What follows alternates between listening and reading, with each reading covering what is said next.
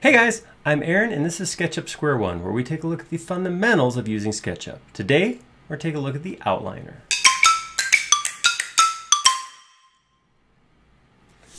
So there are those who'd call the outliner an intermediate or advanced tool. I would suggest keeping an eye on it, at least watching it right from the beginning. The outliner is going to make it easier for you to organize and keep your objects in your model where they should be. Using the outliner is going to make for a more organized, usable, easier to modify model in the long run. Let's take a look at how it works. Okay, so on my screen here, I have a couple things. I have Sumele over at the left, I have a set of boxes, and I have a set of cylinders. Okay, so let's look at how this information shows up in Outliner. So the first things first, when I select my boxes here, this is where I have my entity info open so I can see what this is. This is a group. If I double click and I open it, I can see in that group I have a bunch of other groups. So I have 4 copies of this box group in a group which contains the set. Over here, if I click on the cylinders, I can see it's a component. If I double click in, each of these cylinders is a separate component. Okay, so Sumele is a component, boxes are a group, cylinders are components. If I look in Outliner here, so you can see I have my Outliner window open. I'm on Mac, so I have these floating windows. Entity Info and Outliner are open. If you're on Windows, it's going to be a little different because you'll have the tab bar. These are both in the default tab bar, so all you have to do is have them open. So let's look at what this is. So if I pick on one, if I pick on my set of boxes, you can see the group is highlighted, and if I drop this down, I have boxes below. Same with cylinders. If I pick the cylinder and hit the little down arrow to the left, here's all the cylinders inside this set of cylinders component. It does work like an outline. Like I said, it's collapsible. As I go through and nest multiple layers deep, I can always come in here and collapse them up. This is really nice when you get a full model.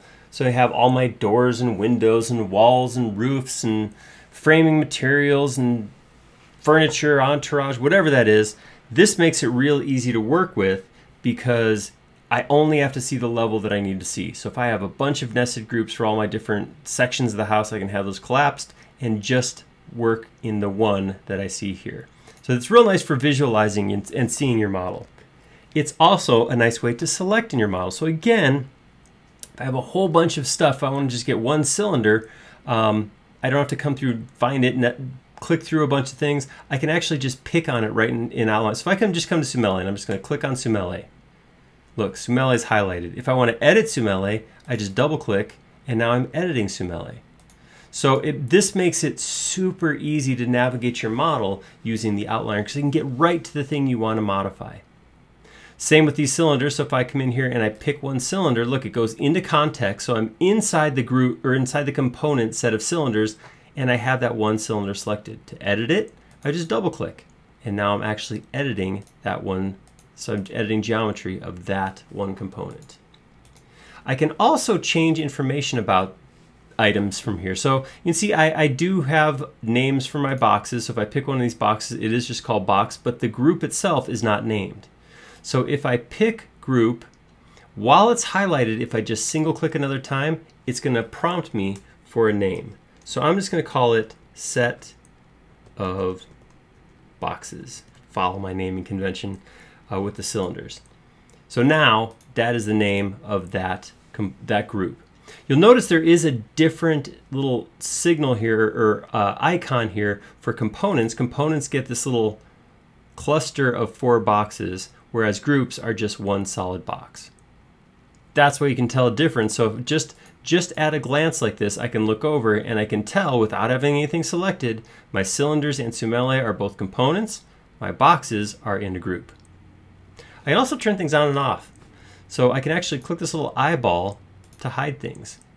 You can see when they're turned off, they're actually, the text is grayed out, so it's harder to see, and I can actually turn everything off.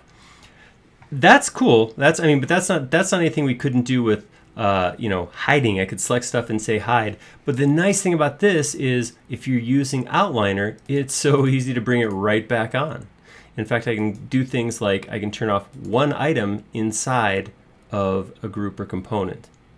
This is super nice because this gives me a lot of control over what's visible, and getting things back is as simple as clicking the little eye icon. A lot of new users end up liking that hide command because look, I can just right click and I can say hide at any point. It's great, it gets it out of the way. And then they go to the forum and go, okay, I hid half my house and now I can't get it back.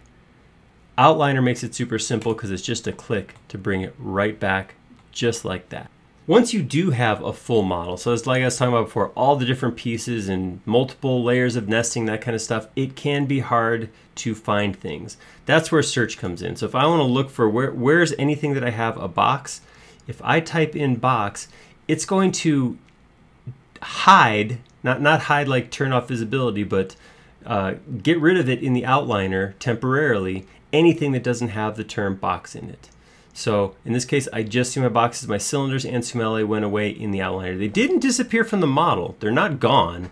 They're just hidden right now. This red text indicates that you're searching, and these are the results that contained your search request. To clear it, I can just hit the X. I have this little flyout over here. If I click on that, pretty simple options here. I have the option of sorting by name. If I turn that off, it's gonna sort by not name. I don't know what this sorting is. Maybe it's the age of the item in the model. And then I can expand or collapse everything. So that'll take it as collapsed as it can get, or it'll expand everything out. Like I said, once you have a full model, that might be 3, 4, 5, 6, 20 levels deep, and it can be quite the outline. Overall, Outliner is much easier to use and far more powerful than people give it credit for. It's a great tool to start using right at the beginning, and it is something that you want to keep an eye on as you're modeling, because like I said, an organized model is a good model, especially if you have to do any kind of collaboration or ever share your work with other people. So I know there's people out there saying, but there's other things you can do with Outliner. I get it. There is a lot of stuff you can do. We just did a video, skill builder, just a few weeks ago about moving things in hierarchy, that sort of thing. This is a square one video. I wanted to start with the basics. This is the basics of using Outliner. Maybe we'll do a second one after we've gone through a couple more things and we can get into some more advanced things. But right now, the basics of Outliner help you to see, organize, and get to objects inside your model. Did you like that video? If so, click like down below. And if you haven't already, please subscribe. We create several videos each and every week, and you'll be notified of all of them if you subscribe. Most importantly though, please leave us a comment down below. Most, if not all, of our content nowadays is created based on comments from viewers like you. We like making these videos a lot, but we like them even more when they're showing something you want to see. Thank you.